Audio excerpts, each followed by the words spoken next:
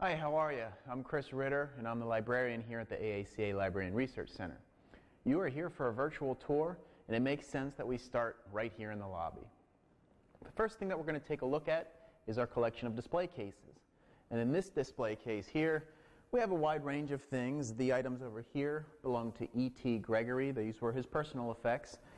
Gregory was the man who designed the Lincoln Continental, so it's kind of neat to have that.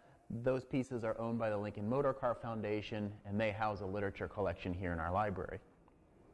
This middle rack that I was just working on has a variety of things as well. Before there was the AACA Museum, people used to donate automobilia to us, and that's what you see in that display case: spark plugs, license plates, altimeters, etc. This model here was actually sent out to Nash dealers in the 50s, and Mike and Matt, two of the library employees, put that together just last year. Not long ago, we ran an article in Antique Automobile on automotive board games. So we have some on display. Touring, which was very popular, and then a less popular Pontiac board game on the lower level. We have two other display cases. The first one right here, at the moment, is dedicated to racing.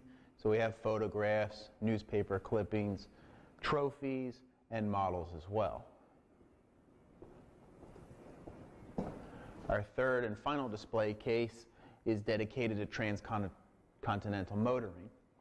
I guess about 6 months ago we ran an article in Antique Automobile on transcontinental motoring, and this represents our source material. So there's books, there's diaries, there's photographs, there's maps, etc.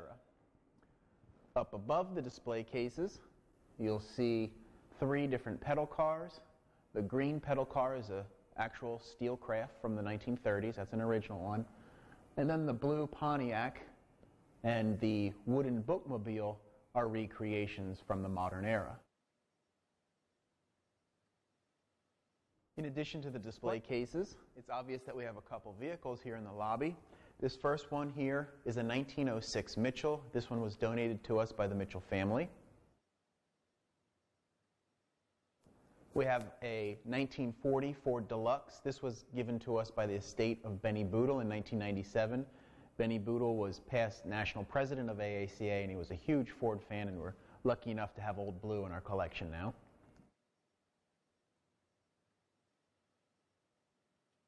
The little race car that you see here is a quarter midget from the 1960s. This one was given to us in October of 2013. It was actually run on the race circuit in the 60s, and we have big plans for it up ahead. The library also owns a 1929 Harley-Davidson motorcycle, but that one is on loan at the AACA Museum right now. We've done the quick tour of the lobby. Let's head upstairs so we can look at the library itself.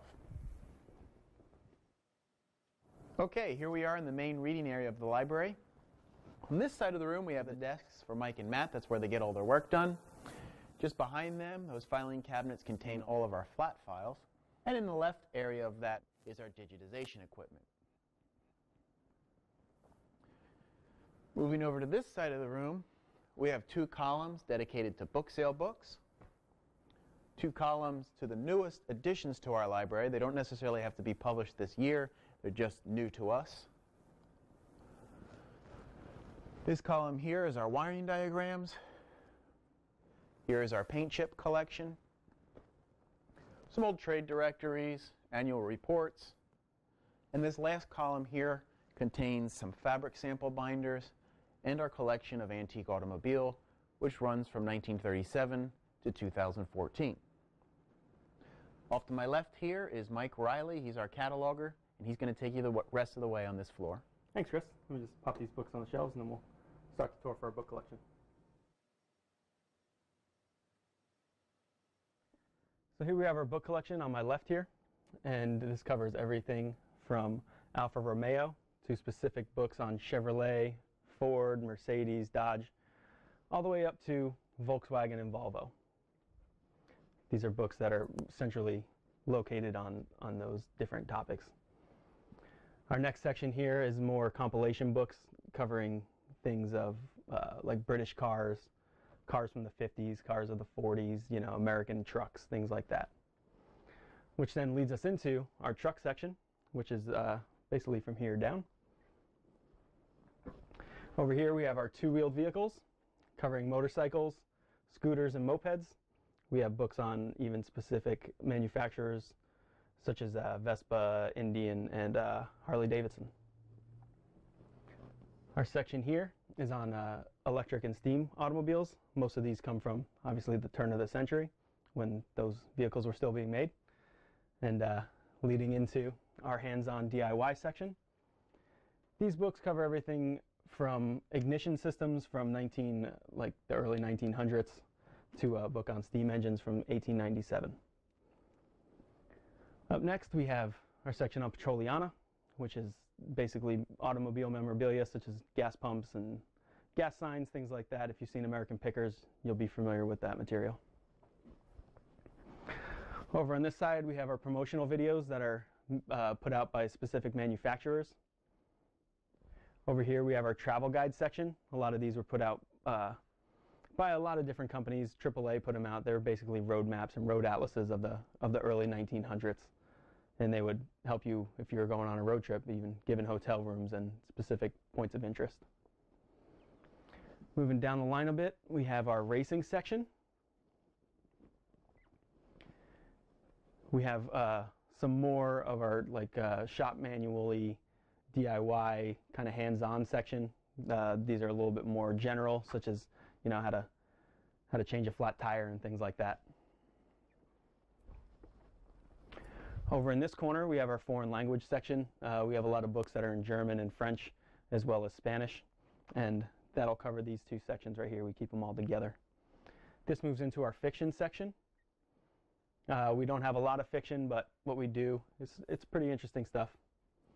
That leads into our biography section, and this includes a lot of things about the automotive personalities, things Henry Ford, Walter Chrysler, and basically anyone who had anything to do with automotive history. On my right here, we have our stacks, which starting from the back is our special collections, starting with SPAMFA, moving up to the Pierce Arrow Society, the Vintage Chevy Club, Buick Heritage Society, or Buick Heritage Alliance, and the Lincoln Motor Car Foundation.